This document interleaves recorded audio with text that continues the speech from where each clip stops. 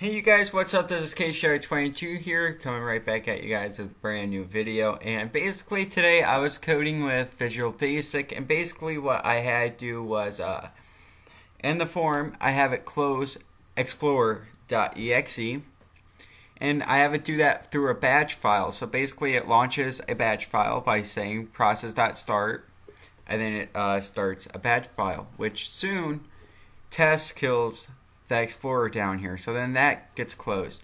Well, anyways, in the process of booting it back up, I tried process.start application commands, then command 2. I tried booting it with the batch file, which I converted to exe.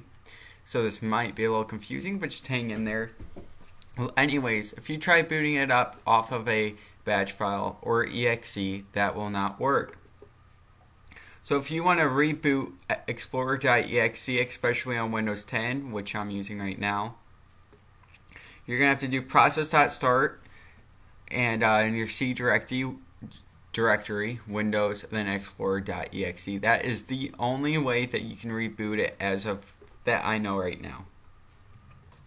This was just a tip. It's not really much of a tutorial, but that is how you boot it up, is right here. This is the code that you need. You don't want to use a batch file or exe or some third party to do that. Simple. So that's all for this video. Please comment, rate, and subscribe. If you have any questions, please leave them down in the description. If you guys need a tutorial for this, I will gladly make a tutorial. This was just a quick tip. See you guys next time.